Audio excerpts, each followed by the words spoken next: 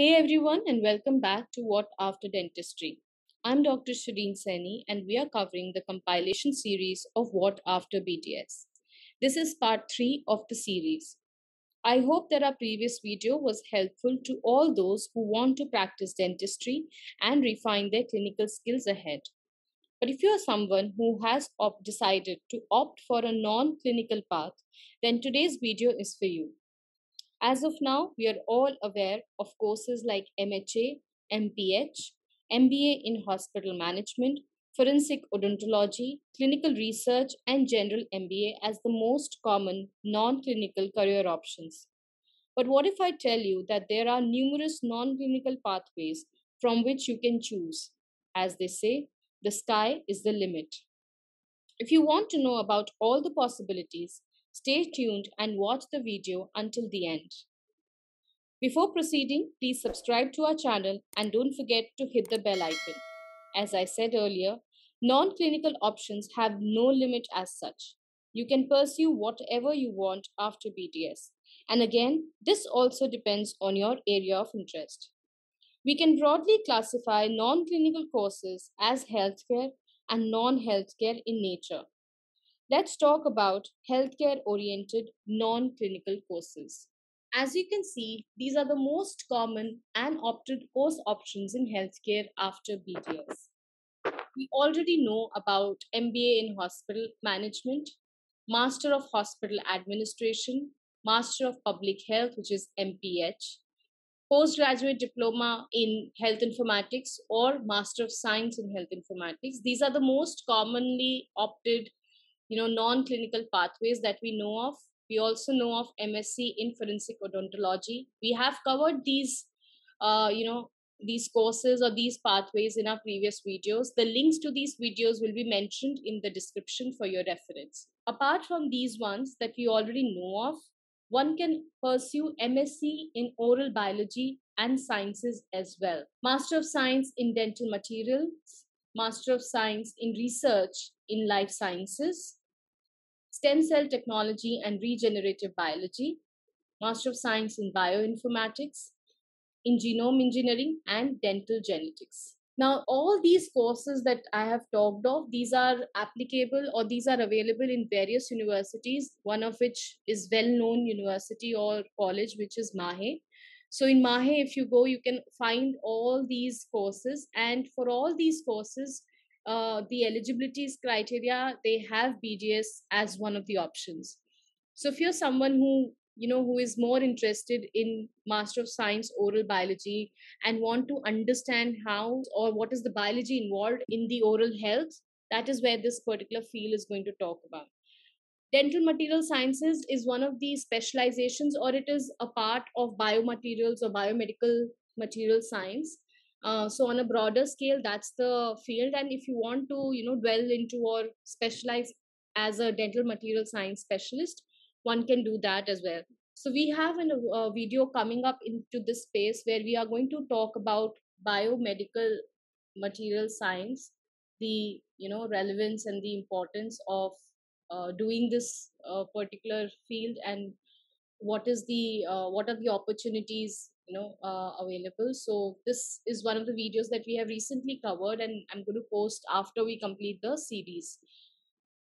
So once either you can do this, which is a broader term, and then you can specialize as a dental material science, or you can directly basically do this course, which is available for BDS as a BDS graduate. Coming to the research in life sciences, this will open up your revenues in clinical research and pharmacovigilance in various other aspects of life sciences research if you want to get into specifically into the research area. Stem cell technology and regenerative biology, again, it's a very upcoming field. There is a lot of talks that go on into this zone, and as a BDS, you are eligible to pursue this course. Bioinformatics is a part of health informatics, so it's basically a part of the digital health space that we have. It's a huge term, digital health, which has all these various fields within it, like health informatics is one, bioinformatics is one. So this is more on the genomics that it talks about.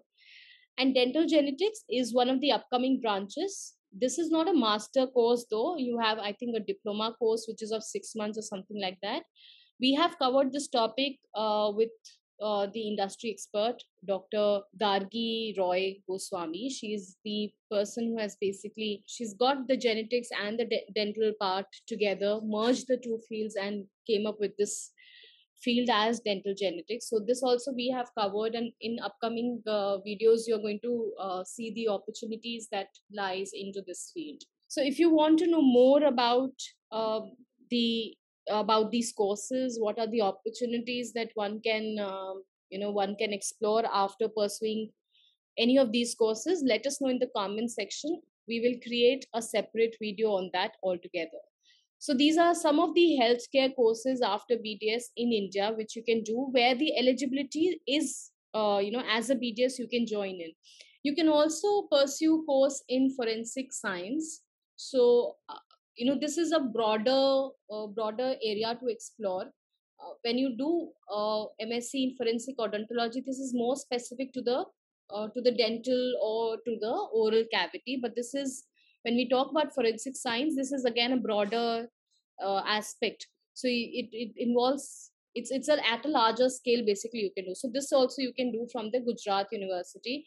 So apart from these courses that we have just seen, you can also do or pursue courses in yoga therapy, diet and nutrition, psychology, etc. These courses will help you to work as per your schedule and easily maintain work life balance. um, and we know that yoga right now, diet and nutrition, health and fitness zones are very very popular. They are very booming zone right now. So as a healthcare professional who has the knowledge of how the body physiology works, uh, it's, I think, one of the best options that you can do if you want to get into that zone. So now moving ahead with non-healthcare courses that you can pursue. Now, apart from these non-healthcare courses, you need to understand that when you have decided as a healthcare or as a dental graduate, when you've decided not to stick to healthcare, then you have ample scope. You can do anything that you want. But just to make you aware of the most common opted options, we have added this slide. You can pursue a general MBA degree in your area of interest like marketing, insurance, finance, etc. Nowadays, many dentists are also opting for digital marketing as a career. So instead of just doing the general MBA, you just do a small course which is of like a 6-month course in digital marketing, and you can start with marketing, or you can basically work as a marketing consultant in the digital space. So that's also one of the options. And healthcare marketing, especially right now, is gaining quite a popularity, and hence learning the skills of digital marketing will definitely help you to gain an edge. You can also use the learning in growing your own practice if you have. So I think this is one of the booming space that we have right now, especially after pandemic. It has just increased many folds. Then the other is appearing for civil services examination is another great option if you're willing to. So many of the various graduates we know who have cleared civil services, and they're really doing well in this space. But then again, you need a lot of hard work, patience, and persistence, consistency to make sure that you crack the examinations. Studying law is another a good option. So you can basically study the law and apply concepts in healthcare. That's another good option to do. We don't have very specialized people into this zone, so who know the in and out of healthcare, how the healthcare industry works, and at the same time they know the legal aspects involved. So you can also, once you basically work or you do this course in law, you can actually start working as a medical legal consultant with various hospitals or healthcare organizations. This is another good space to work into, which is data science. So again, you do a data science course, and if you want, you can amalgamate it within the healthcare space. So there are a lot of healthcare organizations that are working into data analytics. So they have, since the healthcare data is huge, and now it's most of the things, especially outside India, are being captured on electronic terms. We have electronic platforms, and hence we have a good influx of data. So data is it's like the next booming market that we see. So it's again a very promising field, and you would need inclination to learn and understand everything about data collection, data cleaning, analysis, and interpretation concepts. When you work into data science, this will also require you to learn some basic programming languages. Like, to start off with, one is SQL, the other is R programming. Then if you want to learn more, you can also learn Python as one of the languages. So yeah, these are some of the languages you might be required, but to start off with, you should at least know the SQL, the basics of SQL. So that's what is involved in data science. Then you have general economics as one of the option. This is also a good option. Many people are doing this.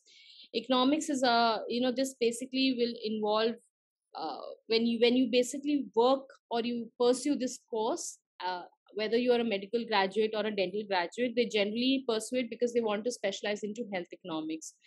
So you should know how the economics, they work, and then you can basically specialize as a health economics, and you can work with organizations like WHO, UNICEF, as a consultant, and also in academics, upon depending upon the interest that you have once you pursue this course. So these are some very very commonly opted non-healthcare options. But as I mentioned, when you decide that you want to not work into the healthcare zone, then you can do masters in any of the fields as per your area of interest. And of course, you need to check out whether in certain areas they might not allow you, since you are the eligible, you might not be covering, or you might not be a part of that eligibility criteria. But if you keep trying, somewhere or the other you will definitely get through. So yes, these are certain courses. Now, both the courses, whether you go with healthcare or non-healthcare, you can choose to pursue either from India or abroad, but choose wisely in terms of the syllabus that is covered, the industry exposure that is provided. Is there any placement assistance provided or not? Some majorly, when you go outside India to pursue these courses, you might not be given a placement assistance as it is given in India, but they make sure that you have a good industry exposure. You have timely internships that you will be doing, which will help you to get a opportunity. Now, if you are someone who is interested to know that what factors you should keep in mind while choosing a university or a college, then please let us know in the comments below. I will create a video on that as well, and let you know about the factors that one should consider. So yeah, that's all for today, and I hope this video will help you to decide on the non-clinical pathways you can pursue after BDS.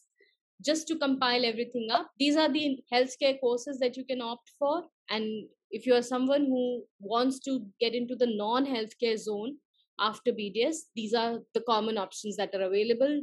So that's it, and we will be coming up with the fourth part of the series, where we are going to talk about the possible ways of earning right after BDS, emphasizing on the non clinical options. So stay tuned. Don't forget to like and share the video, because this might help out people who are, who are deciding or who want to get into the non clinical pathway after BDS.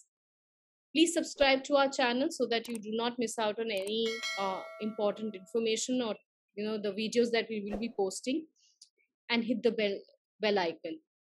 Before I end today's video, I would like to bring this to your notice that we have started Health Informatics Foundational course, which is completely a self-paced learning program through WhatsApp, and it's one of the first WhatsApp class in healthcare. We already have our first batch running, and we will be starting the second batch in last week of July. So if you guys are interested in understanding, or if you want to know more about what this course has to offer, then please reach out to us on our mail ID or on the number that has been flashed on the screen. So if you think that the information was relevant to you and it made sense, please give us a like. I'll see you in the next video. Until then, bye and good luck.